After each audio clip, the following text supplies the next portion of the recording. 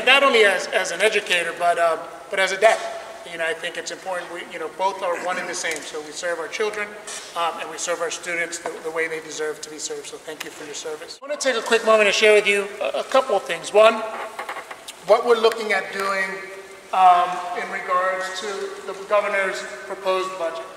As you know, and you may have heard on television, the governor is taking a really aggressive approach in education funding. So there's two things that are happening at the same time. One, we have a committee of legislatures that are working really hard, doing some great work to create a basic education funding formula. And some of the things they want to take into account as part of this funding formula is to make sure they look at the poverty factor within communities, to take a look at the specific needs of dispersed poverty or condensed poverty. So as we serve urban districts and as we serve rural districts, looking at the specific needs of English language learners, tying in the work that's already been done for special education students, looking at specifically how we fund school districts on a per pupil basis to ensure that the funding for school districts is equitable and not necessarily equal as you hear, because we know that dollar for dollar isn't the same as providing the resources that individual communities need and students across different communities deserve. But the governor's looked at this basic education work and has said, this is really good work. But if you have a formula built on a very shaky foundation, we know what happens, and the formula or anything you build on a shaky foundation falls apart. So he's done something very specific with this budget. He said, I want to present a budget, I want to propose a budget that is going to provide a solid foundation for the work of the Basic Education Funding Commission. And what he did in doing that was propose a $1 billion investment in education, from pre-K through higher ed. He's also said this is the first $1 billion he's looking to invest. Ultimately, the governor has a plan to invest $2 billion in pre-K through higher ed. And I'm going to share some specifics with you just so you can kind of get an idea of what we're looking at across the state, but then we'll get some specifics around how that will impact Philadelphia in itself. First, for our younger kids, for our youngest students, our 3- and 4-year-olds in our pre-K programs, our Head Start programs, we're looking at investing $120 million to expand our early childhood offering. And this is just the first year of a 4-year investment. We're looking to make an investment of at least $100 million each year for the next few years. Now, what does that mean? What are the numbers? So if you're looking at a $120 million investment in early childhood, that will create 14,000 additional slots for children across the Commonwealth. So we're looking at providing early childhood education opportunities for 14,000 more kids. We've asked for school districts across the state to start to apply or put in for interest towards those funds, and Philadelphia put in a significant amount of interest, some real aggressive applications going forward. So we're looking very, very good going into the negotiations for this funding. Although we have 14,000 slots, there's actually been interest for a little over 20,000 slots across the state of Pennsylvania. Our goal is that we can provide a quality early childhood program for most of our children across the Commonwealth. They're going to start kindergarten prepared to learn, which is then going to have a positive impact during those formative years when you're learning to read, and then move into those 3rd grade and beyond years where you're reading to learn. And understanding that you can't read to learn if you've not learned to read. So the investment in early childhood is going to do exactly that. Better prepare our students to enter a school ready to learn, ready to read. Secondly, when we're looking at K-12, some significant investments in K-12. We've been asking school districts across the Commonwealth, of course, Philadelphia being one of them, if you get the proposed budget, which for Philly is a little over $100 million, it's a little over an additional $100 million. What are you going to use that funding for? First, most school districts across the state said we want to invest more money in resources and resources in classrooms, professional development, and updated curriculum. Second, wanted to invest in early childhood opportunities, kindergarten, expanding full-day kindergarten options. And last, looking to make up for some of the reductions that have been made over the course of the past few years. So school districts have spoken very, very deliberately, very plainly, and said these are the 3 areas we want to invest in. And the governor has really made a commitment to trying to put those resources in place so that we can invest in those specific areas.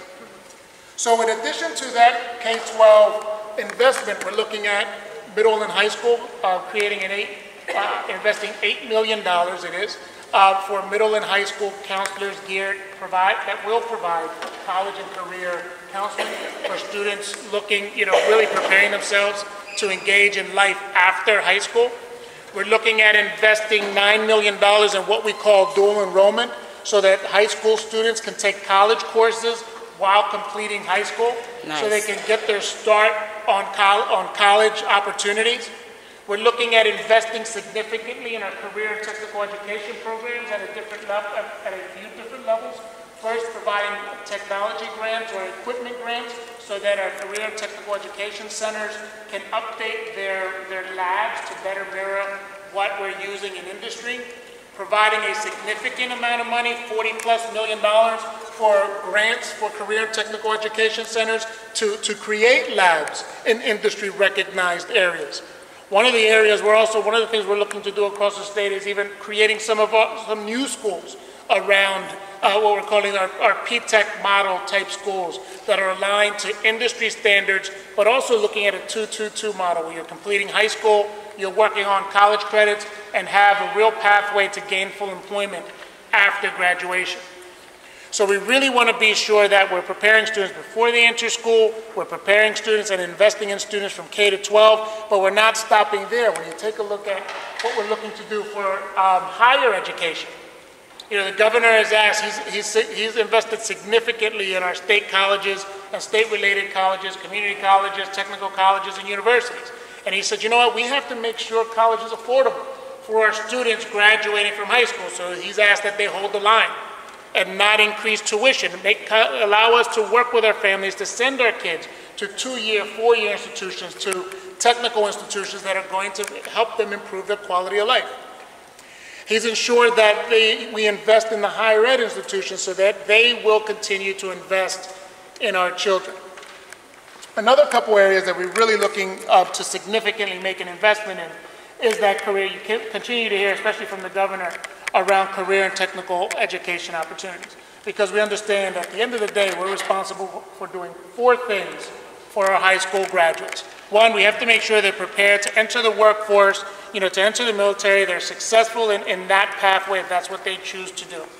We have to be sure that they're prepared to go into an industry certified program, something that's going to give them a piece of paper in their hand that ensures they're in a they have a high-skilled occupation, that they're going to go on to be successful.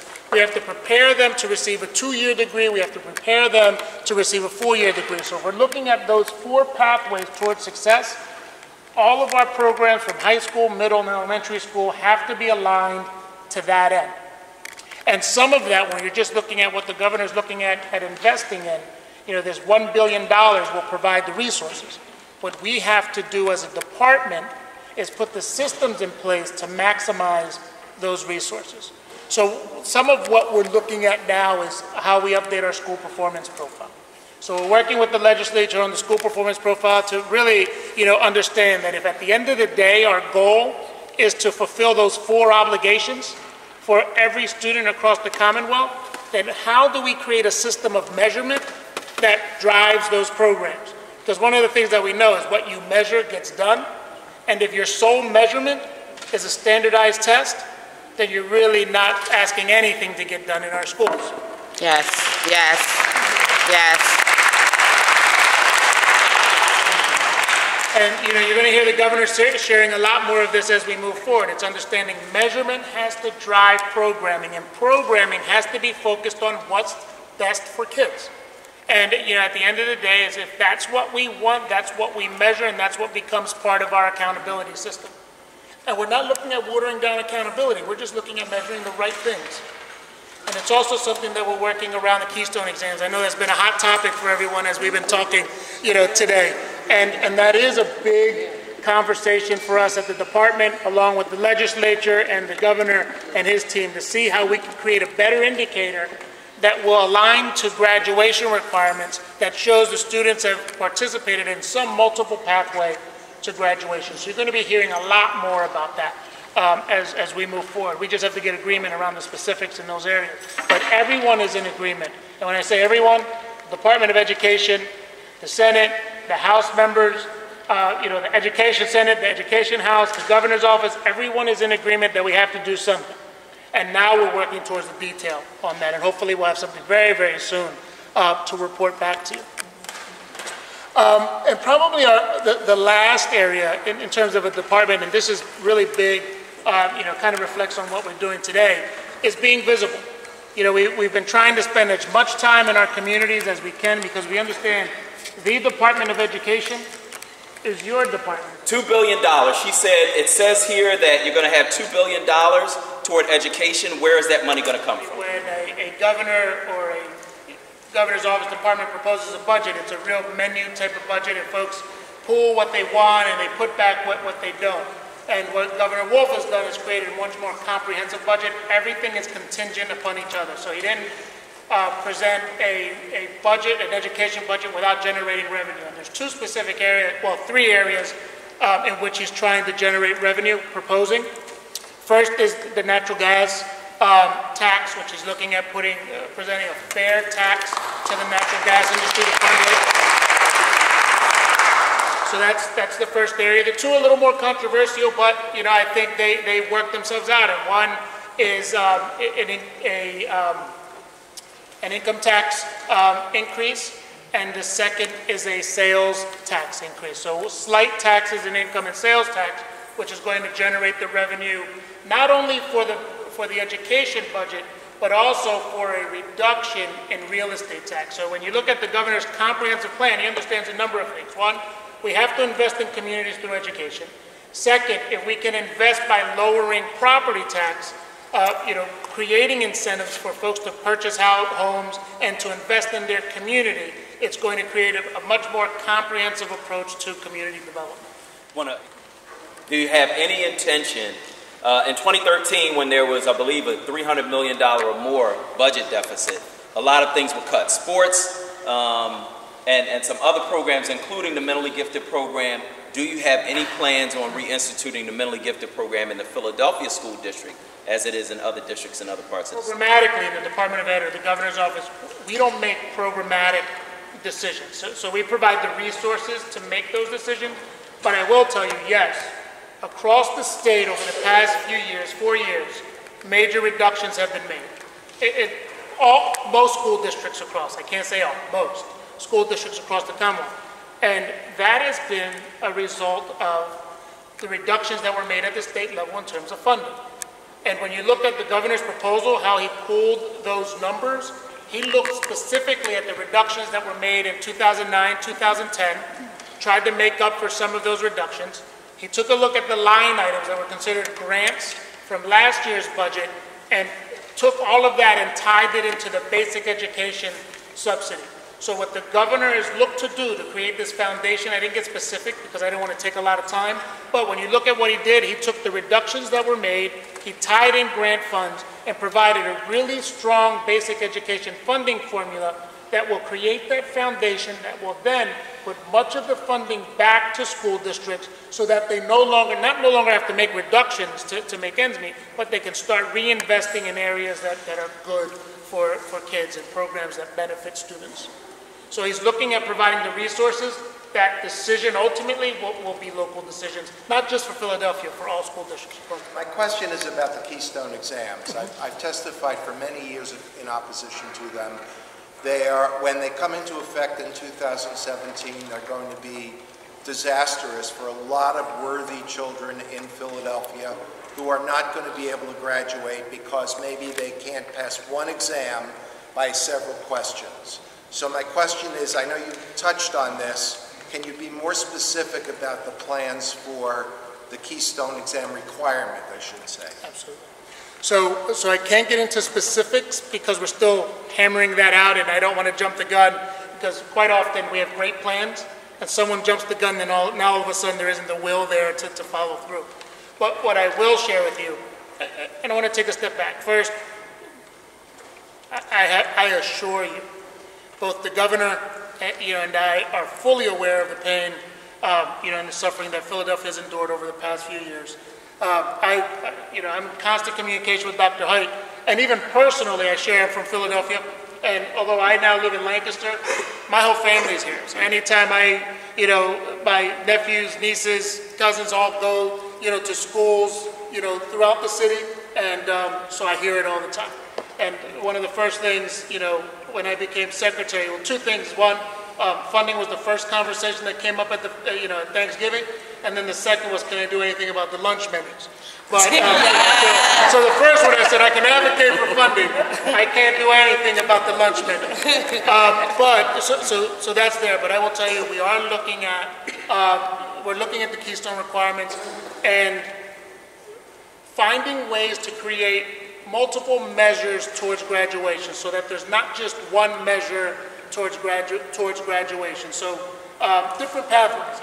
I'll give you an example, though this is just to consider. We haven't agreed to this, but if a student is in a career and technical education program, for example, working towards a certificate, that certificate should be given, or the pathway to that certificate should be given consideration towards graduation. So looking at many pathways towards success, identifying success in high school. Now, I also want to be very honest. So Keystone may not be a sole measure for graduation, but I am a strong advocate for those standards, because here's what happens when you don't have a standard.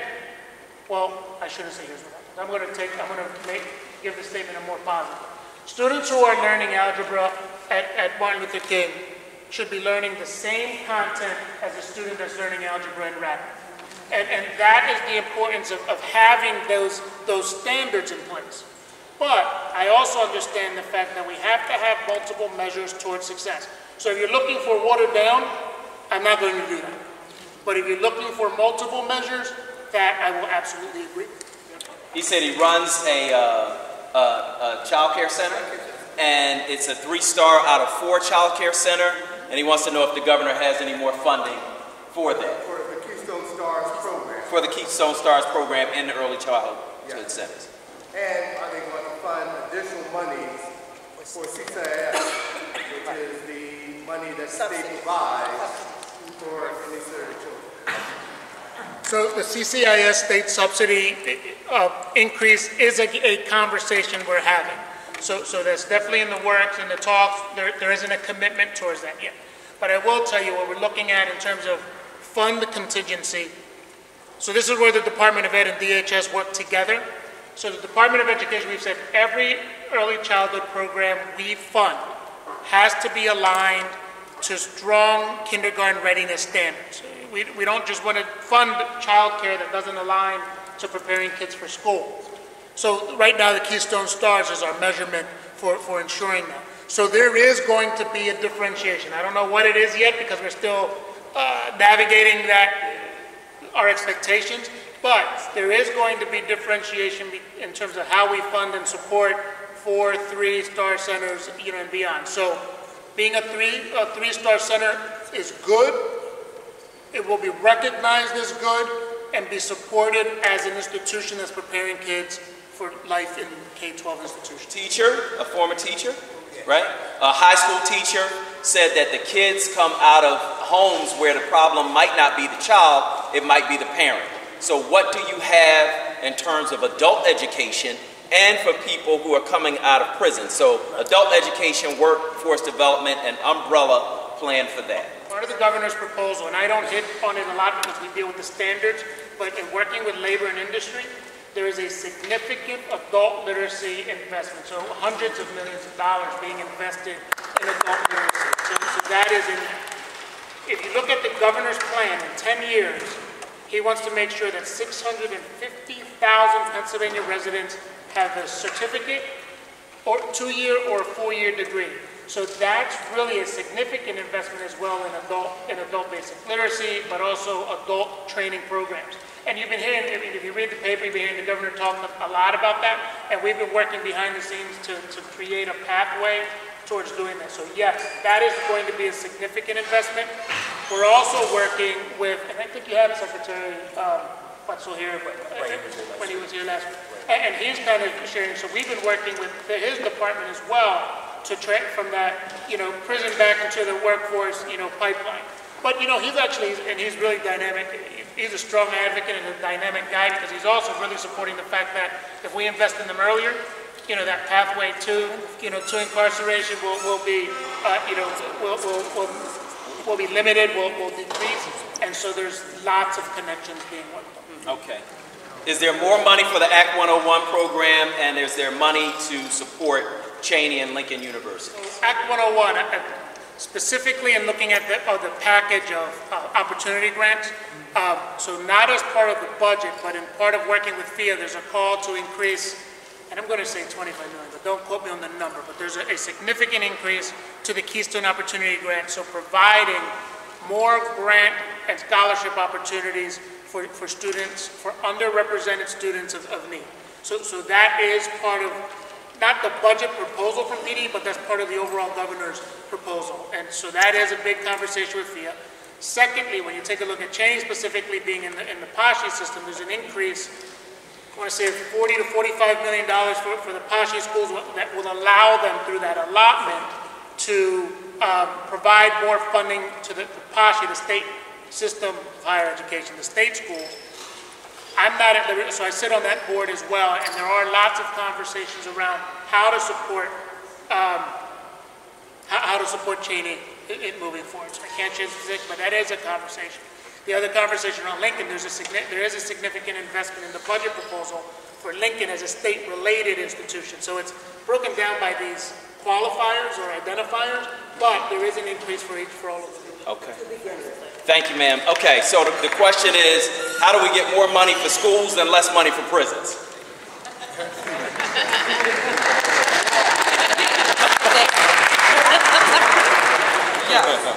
Keep advocating. I mean, understand, one of the things that we have to do, the governor is taking on a huge load. I mean, he's taken on an aggressive approach, wants to invest $1 billion with the promise of another $1 billion in education. We can't let him carry this load alone. I mean, really, if you want to know what do, you continue to pick up the phone and hold our legislature accountable, especially those who don't want to support, call hard. There's still folks out there that don't believe it's a good investment, and I can say it to anyone in this room. But the truth of the matter is, we have to continue to advocate, and nothing you shared would I stand here and disagree with. But we also understand that it's going to take a large movement to continue to support funding public education equitably. And so keep picking up the phone, keep shooting the email, keep showing up to meetings and advocating on behalf of the question is, can parents be part of the process of deciding what the graduation requirements are and if they should include the Keystone test? Is that the question? That is part of the question. We've got community groups and organizations in Philadelphia that this is all we talk about. Okay. We talk about this on a regular basis. We want to be part of the decision.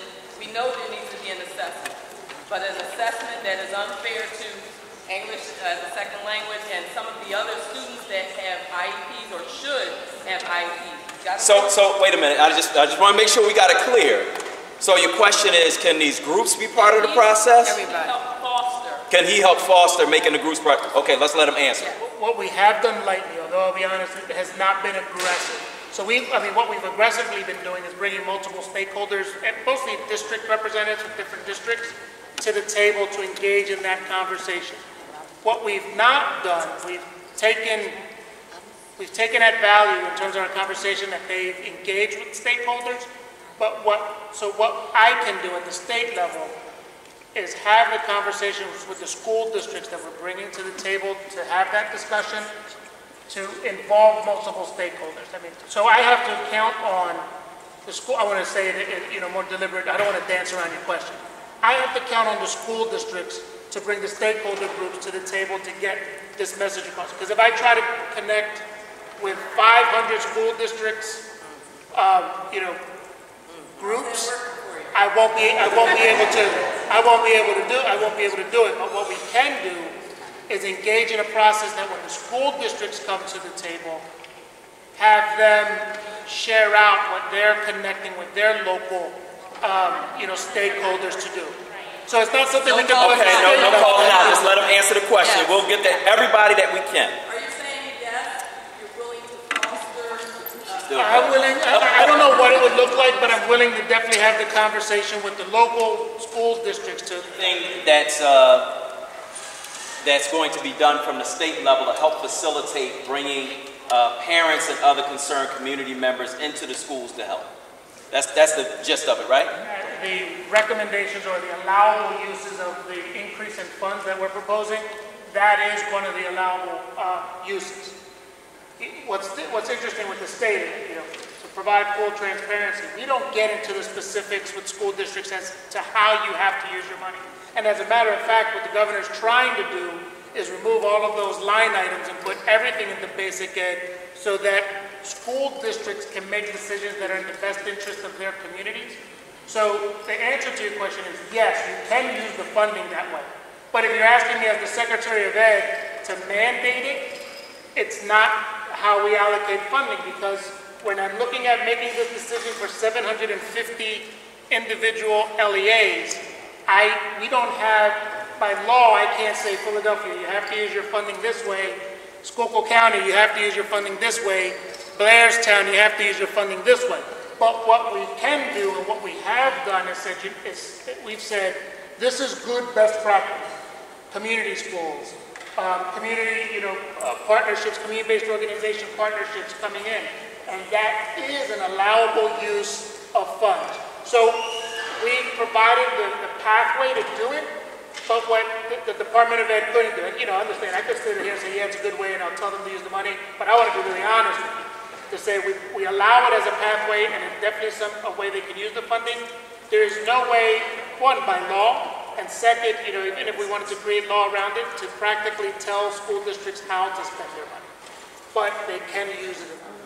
So there's two levels of technical support that's being put in place. One is through OCTO, or our early childhood department.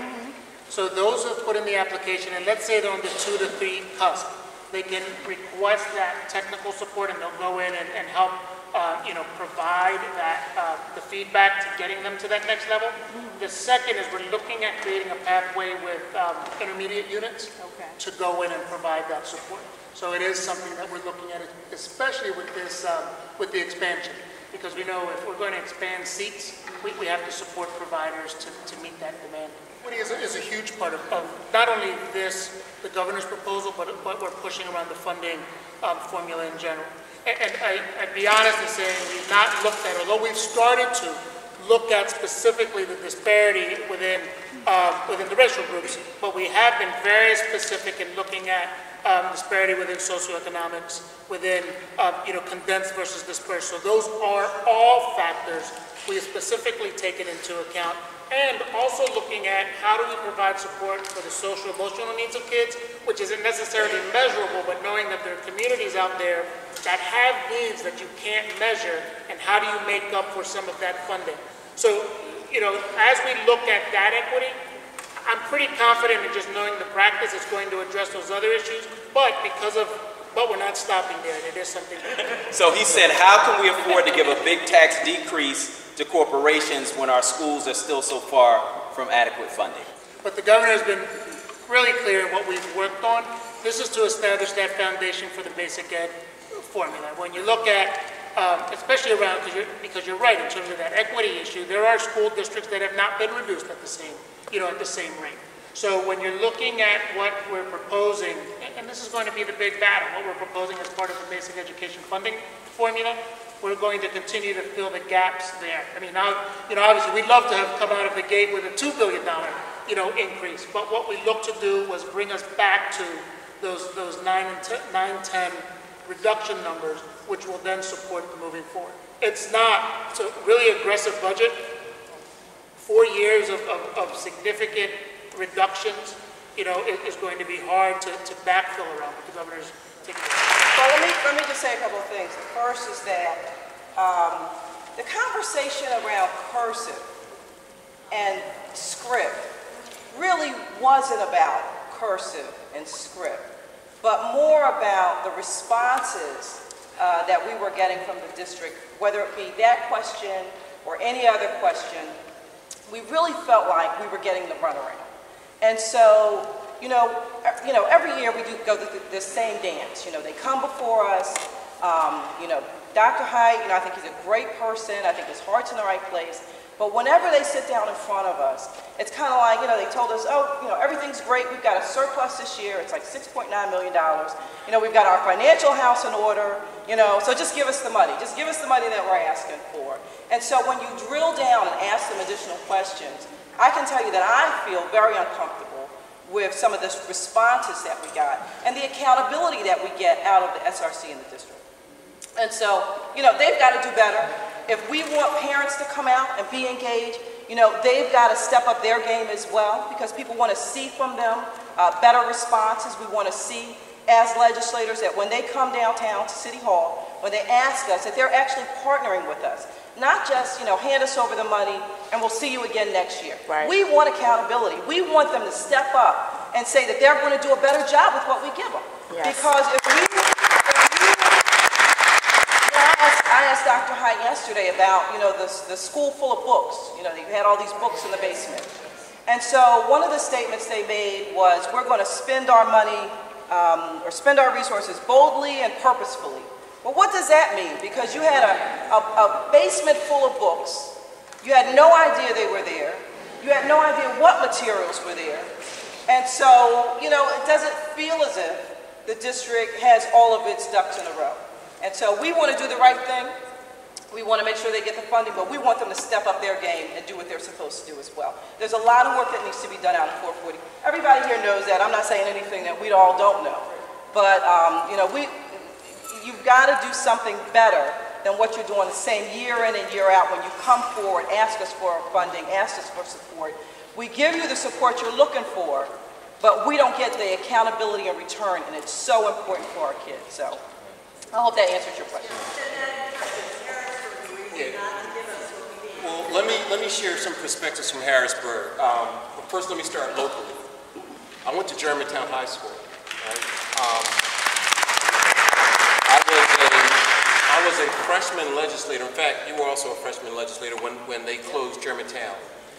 One of the most disrespectful things that you can do to a legislator is simply not have a conversation with them when you're doing something in their district. So Germantown High School closed down. All right, I'm sharing this story, and this is a true story. Germantown High School closed down. We tried to meet with Dr. Height. Well, we had phone conversations, I think, with Dr. Height's staff, but also with the mayor.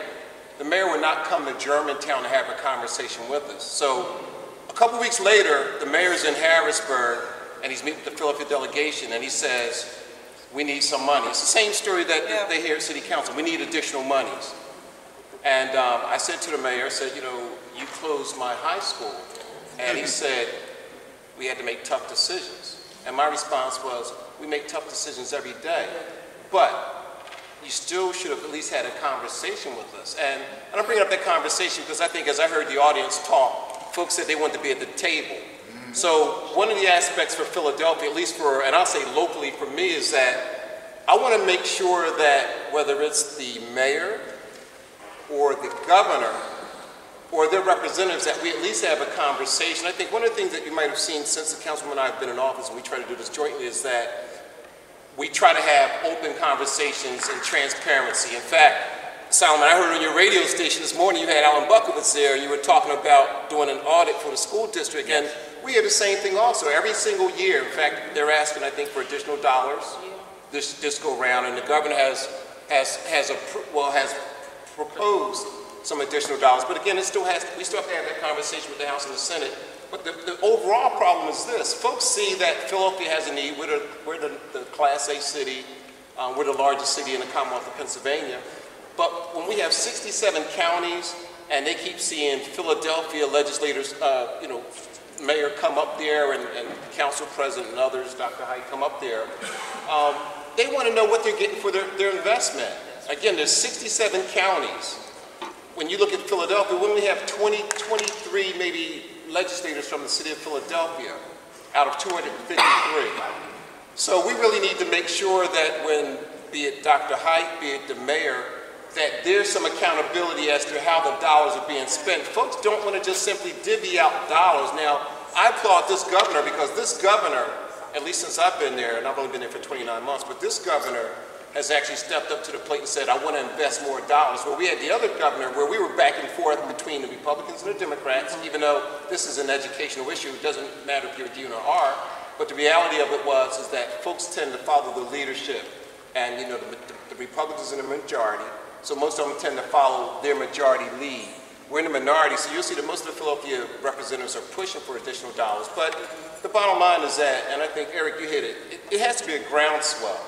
You know, I mean, you have to really be relentless in regards to not closing schools. You have to be relentless in regards to picking up the phone, calling whoever you need to call. But if you're not relentless in that, then what happens is that we'll simply go into our caucus, we have a brief conversation, we got on the House floor, and then we just simply see how folks vote. And then there's no repercussion based on how you vote. But then we just wait till next year to come around. So I just want to say that it starts really with a groundswell. I applaud you folks that are here today because this is where it really starts at. You know, we go back up to Harrisburg next week.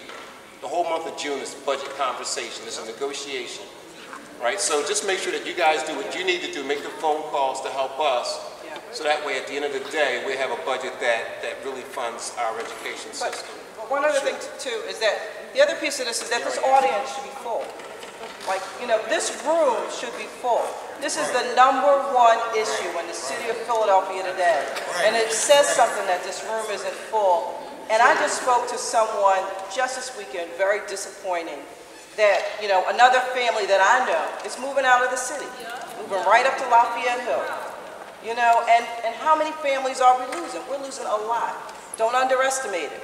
So, you know, it's just very daunting to, you know, that we don't have the audience that we should have for the secretary. Okay. Go ahead, Senator. Senator Haywood, go ahead. This is going to be even more brief.